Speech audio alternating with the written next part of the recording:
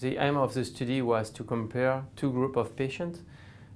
standard EVAR, standard treatment of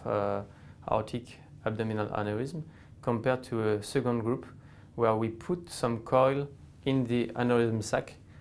to feed the sac and to get a complete thrombosis of the sac.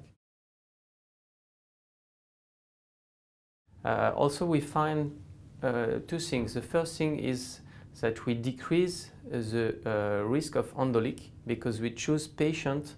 at risk for endoleak with a lot of patent lumbar and branch arteries that feed the sac. And we found a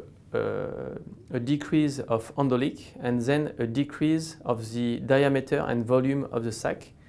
in the coiled group compared to the other one.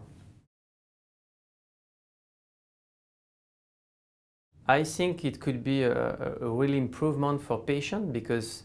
if you have an aneurysm with many patent lumbar arteries, if you feed the sac, you're sure to have less endoleak, less reintervention, less cost for the follow-up because the cost of follow-up for a patient with endoleak is very high, around 20,000 € during the 5 post-op years. So I think it could be a real advantage for patients. Take-home message is that physicians should think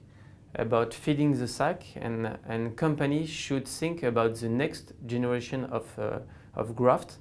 that need to prevent endoleaks and that need to have a real advantage compared to the last generation. Research, we need to maybe to add some fibers on different grafts and to compare two groups of patients using standard graft and to compare with graft with thrombogenic fibers, thrombogenic coils around the graft, and to see if there is really a huge improvement for patients.